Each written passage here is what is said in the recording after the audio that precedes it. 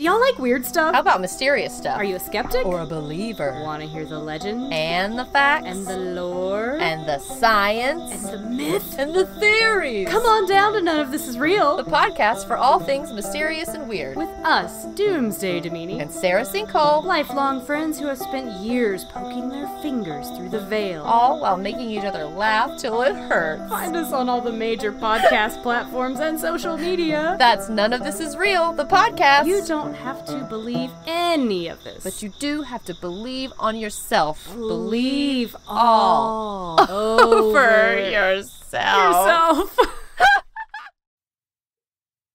Darkcast Network. Come on over to the dark side. We're really nice people once you get past the true crime and scary science.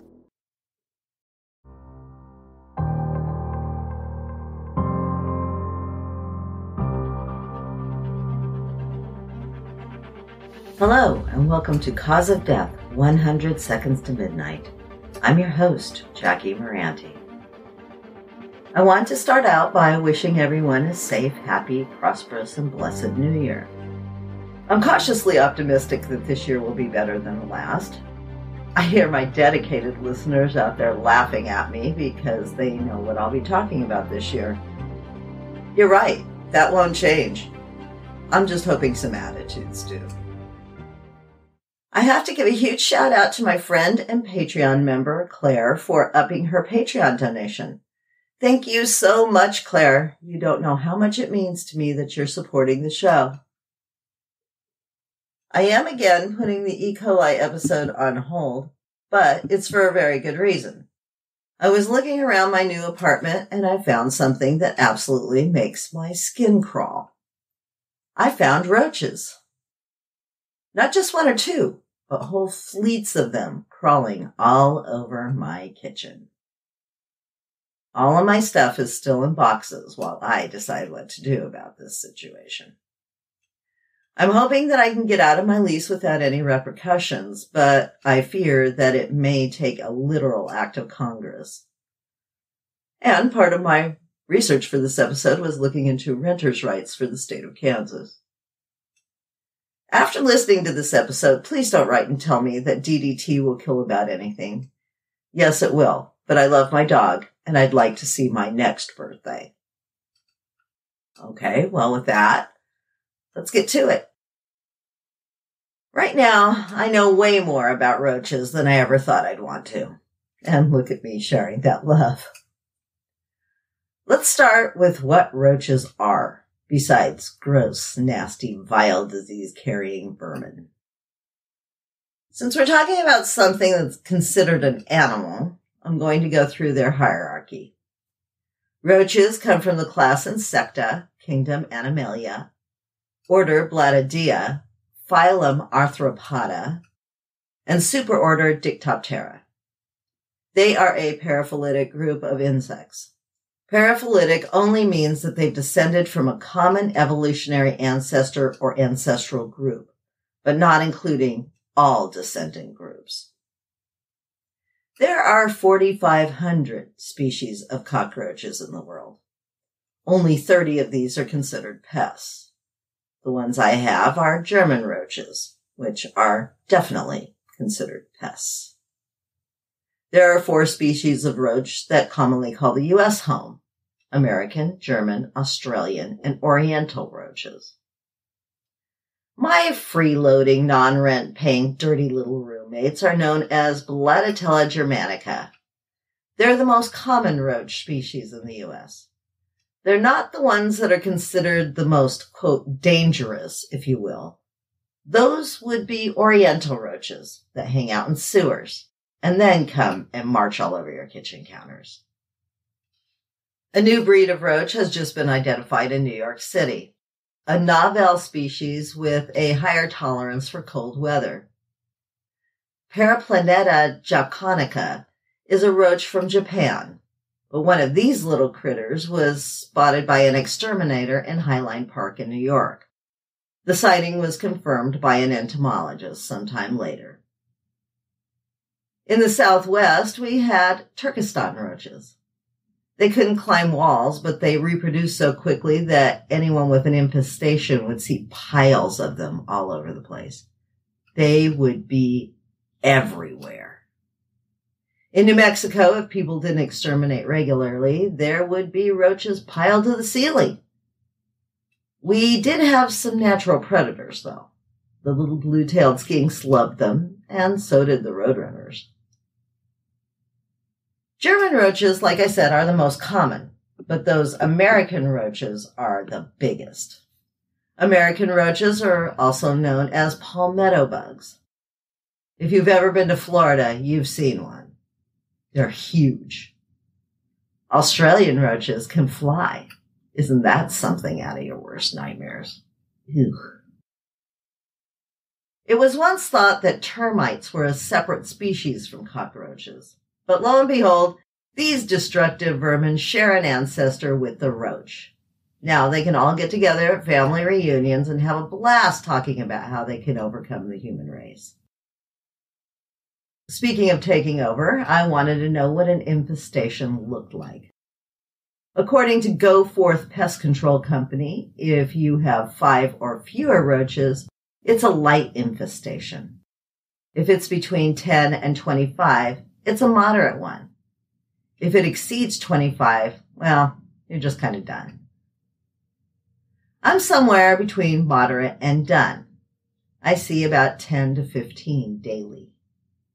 Some of them get caught in the carpet and die, and there are always 5 or 6 hanging out on the kitchen counters or in the sink. They crawl in and out of my stovetop. Go Forth reminded me that just because I'm seeing 10 or so roaches on any given day, there are probably 50 or 60 more that I'm not seeing, and they're multiplying exponentially every day. This is my life right now. I'll tell the whole story in the end, but yeah, this is my life. Roaches are nocturnal, so if you see them during the day, it's a pretty good sign that you have an infestation.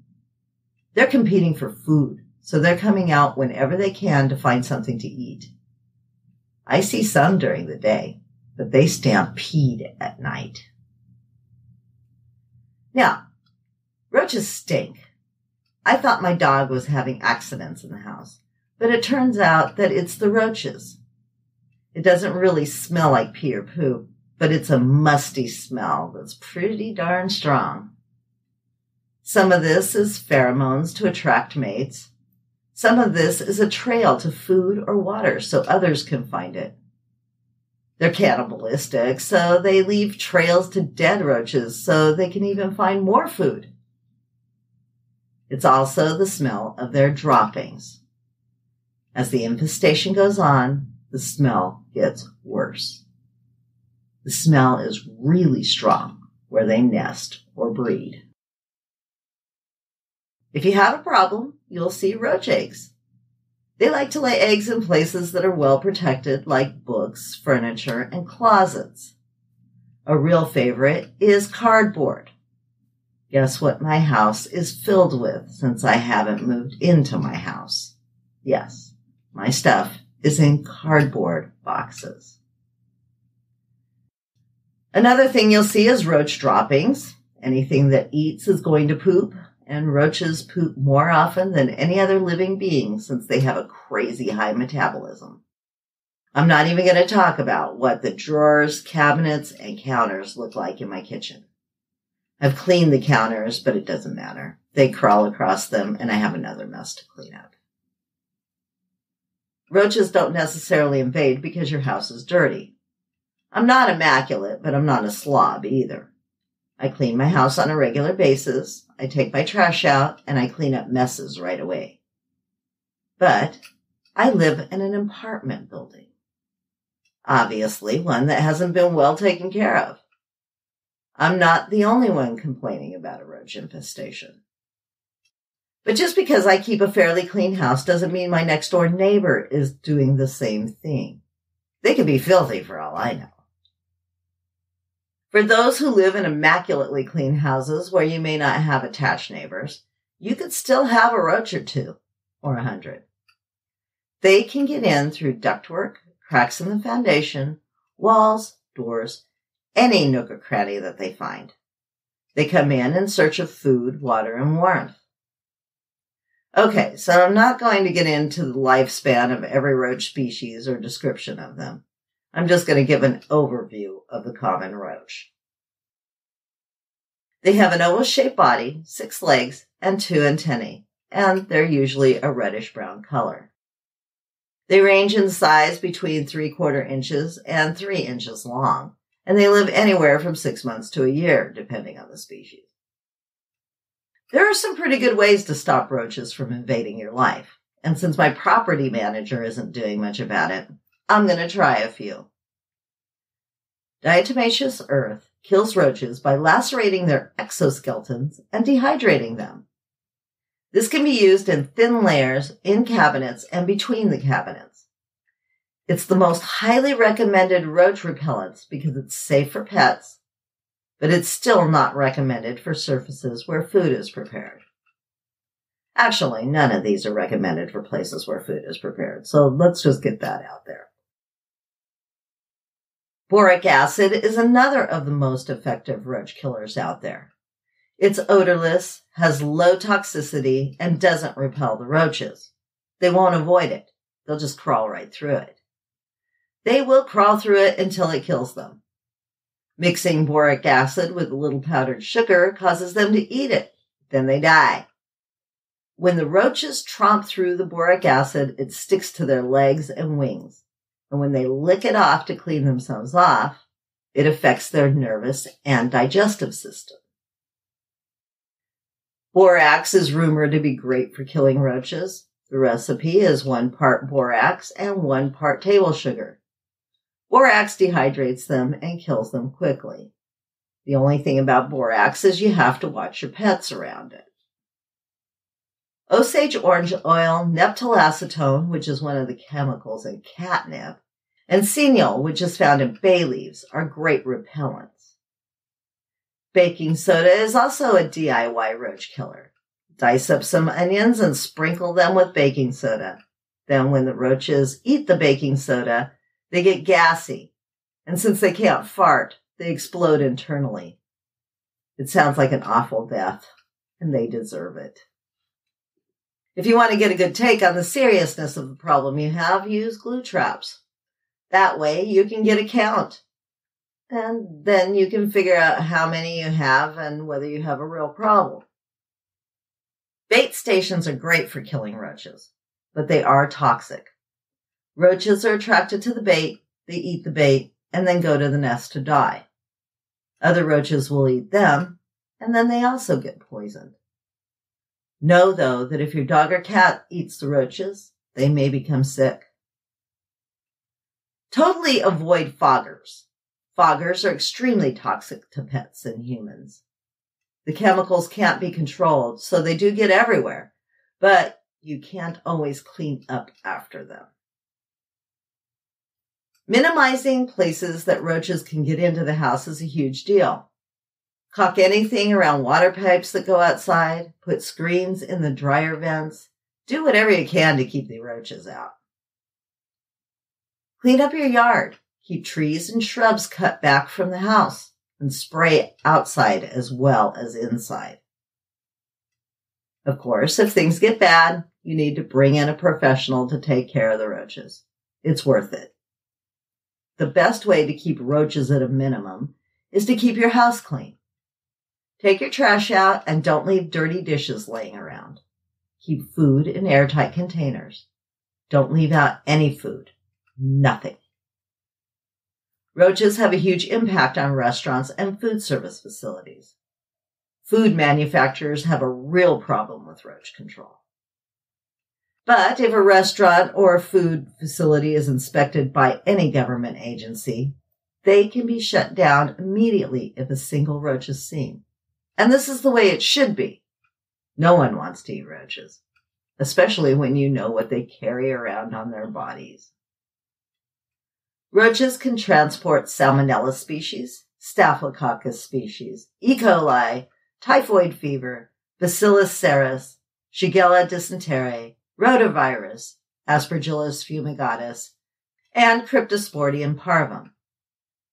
Roaches can also cause gastrointestinal distress, allergic reactions, respiratory distress, asthma, and something called roach rash, which is an allergic reaction presenting through the skin.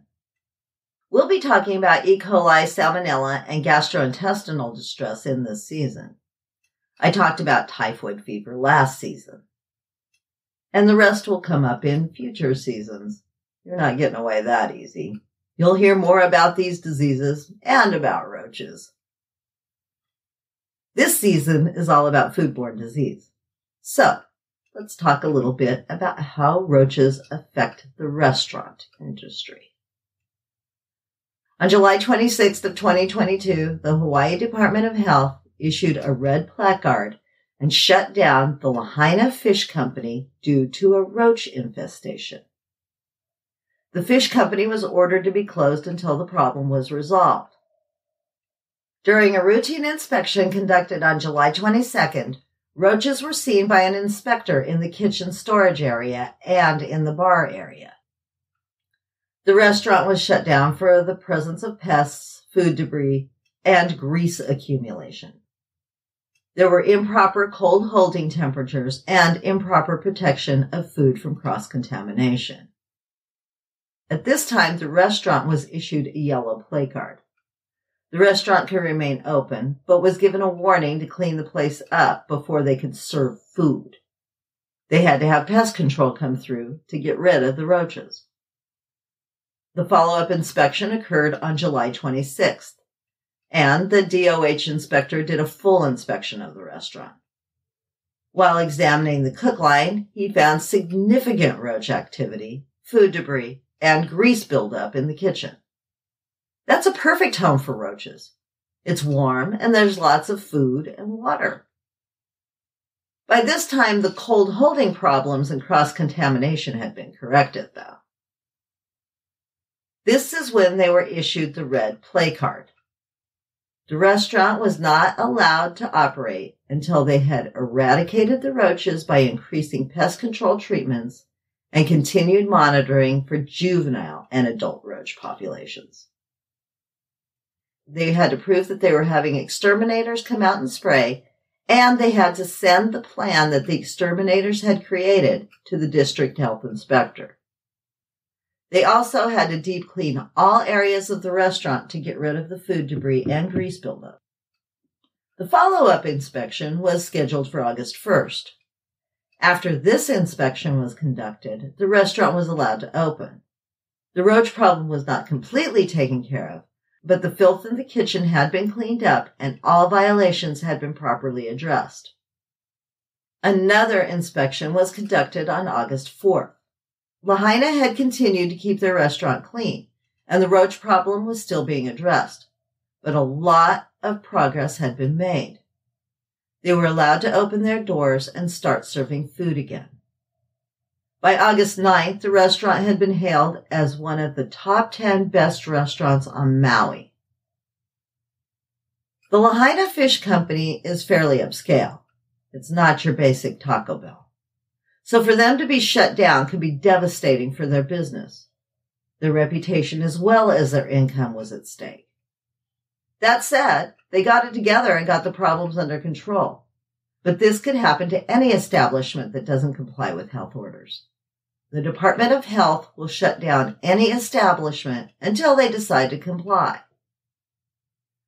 All those diseases that I talked about a few minutes ago are the very reason why compliance is so important. The Lahaina Fish Company realized this and got their problems under control very, very quickly. Let's talk about some history. Roaches have been around forever.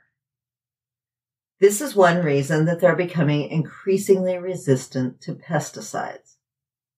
They're becoming resistant to a variety of pesticides because they're evolving to have reduced sensitivity, cuticular penetration, and they're just learning what bait smells like, so they avoid it. They're actually evolving toward low-sugar diets because so many people bait them with sweets laced with roach killer. Long story short, to be successful in killing roaches, you have to rotate the bait. Using the same stuff all the time isn't going to cut it. Cockroaches have been around since the dawn of time, and they may be around after our 100 seconds are up. If I survive the end of the world, I'll be doing a show for the roaches. When you have a problem with them, it makes you wonder if they won't be the last living creatures on the planet.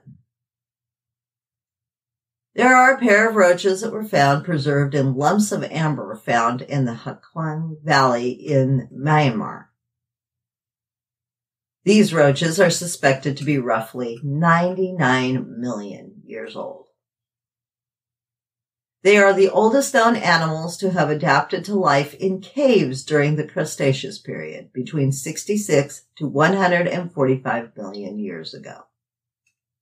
Scientists classified them as two new species of roach.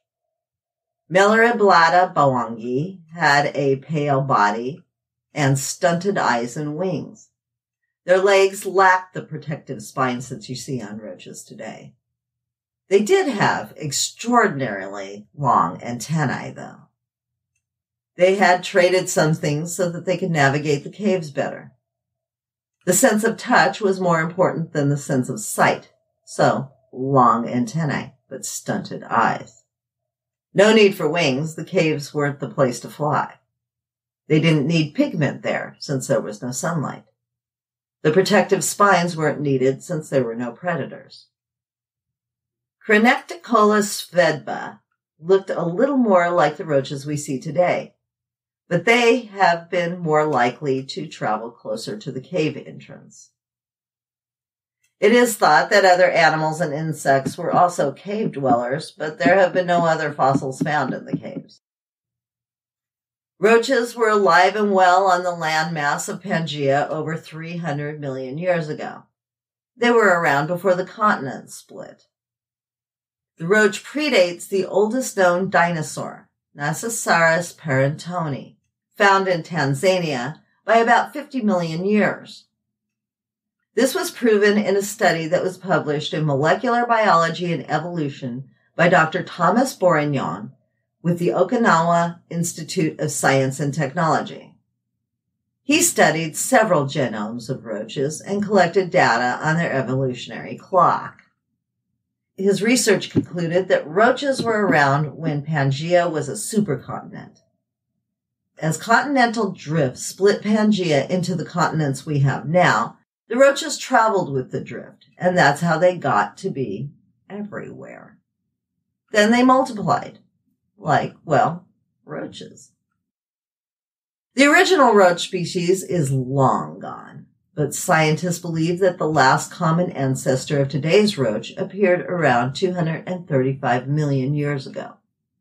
By the fossil record, the last common roach ancestor lived about 140 million years ago.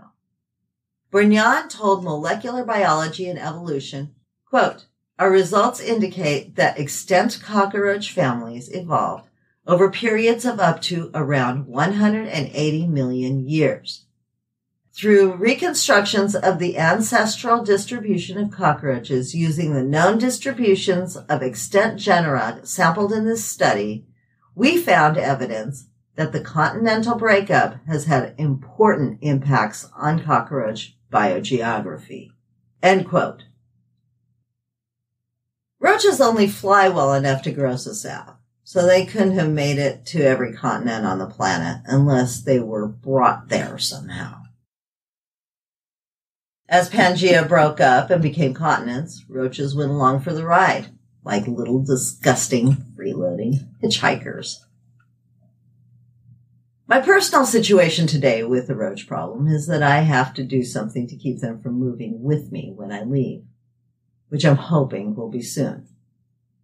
I have gotten sick. I've had gastrointestinal problems, possibly food poisoning. I've had allergic reaction, and I've had roach rash. I have 3 dishes that I keep out to eat off of. I use them, I wash them, I put them in the sink to dry, then I wash them again before I use them. I only use 1 counter. I clean all the counters every day with bleach, but I can't really prepare food, so I eat frozen dinners that I can put in the microwave. The roaches haven't been able to get into the microwave or the refrigerator yet.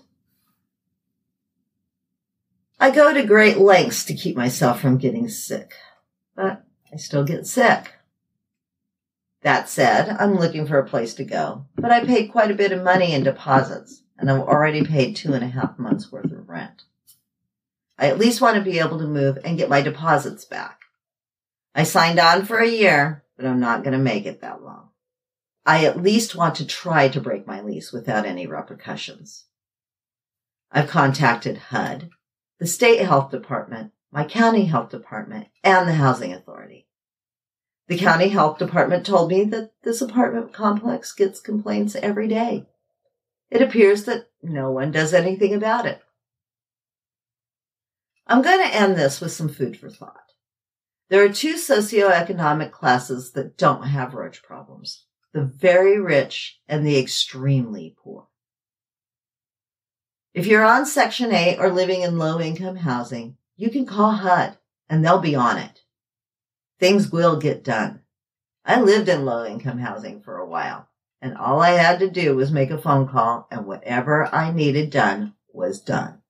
And I never saw any pests in that apartment complex. My apartment was nice, things got fixed, and I was fairly happy there. I had to move when I got a raise. I wasn't in the, quote, low-income bracket anymore. People with very low incomes can also get free legal services from the state usually, so they can call a lawyer and have some recourse against a landlord with a chronic problem. The very rich just call the lawyer they have on retainer and things get done. End of story. I fall into that middle ground. I edge closer to the low income bracket, but I make just enough money that I don't qualify for Section 8 or legal aid. I work really hard to make my rent every month. Everyone in these apartments has to work really hard to make rent. And we all deserve to have safe, clean, affordable housing. It seems like something could and should be done about the situation, but I don't know if anything can or will. It's apparently been going on for years. It's unfortunate. I would think that the property management company would want to invest in the property that they own, but they're not thinking long term. They're only thinking about the money they can make today. So there you have it. Roaches. They're gross, disgusting creatures, but I guess that if I had a lizard, my lizard would never starve. Thank you for listening to Cause of Death 100 Seconds to Midnight. Please don't forget to subscribe, rate, review, and share these episodes. That's how I keep the show going. If you'd like to support the show, you can subscribe on Patreon, where I have several levels that offer different perks. Ad-free episodes, scripts, bonus content, outtakes, merch. There's a lot of stuff on Patreon. You can also sign up on Apple subscriptions for ad-free episodes and bonus content. Come visit me at my website at www.causeofdeath100sex.net. Drop me a line there to say hello, leave a voicemail, read my blog, join my mailing list. I promise I won't spam you all the time. I just let you know what's going on with the show. Please feel free also to drop me a line at Jackie@causeofdeath100sex.net. I'd love to hear from you. You can also message me on Facebook, Twitter, and Instagram. I try to keep up with all of them. Take a look at the show notes for some further reading on roaches, the diseases they carry, and their history. Thank you all again, and I'll see you in 2 weeks when I really do talk about E. coli.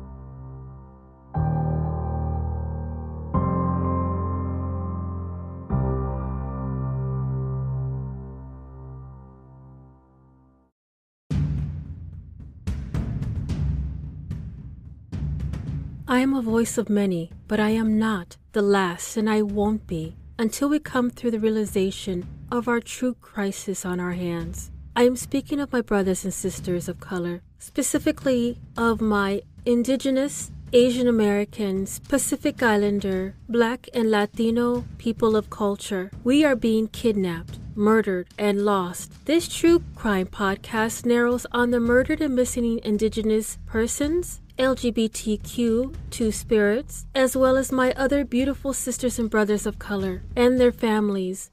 The families that had tried ever so wretchedly to get their voices heard across social media and news broadcasts in the endless fight to get justice in a world so unjust because of our skin color or of their status or their creed. This podcast shines a light. It makes our voices stronger, bolder, fearless amongst this large pond of true crime. My name is Jasmine Castillo, and I am a Black Indigenous person of color, a woman that has a deep understanding of the pain of my extended community struggling to find a voice amongst the cries of sorrow and anguish. I will have a variety of families as well as nonprofit organizations and a variety of other guests. We will discuss on human trafficking, the missing and murdered, and the brutality against people of color. My current focus will be in the U.S. and Canada. I hope to extend my podcast across the world to other continents of our lost loved ones. We stand and we won't back down until all our sisters and brothers are home. Welcome to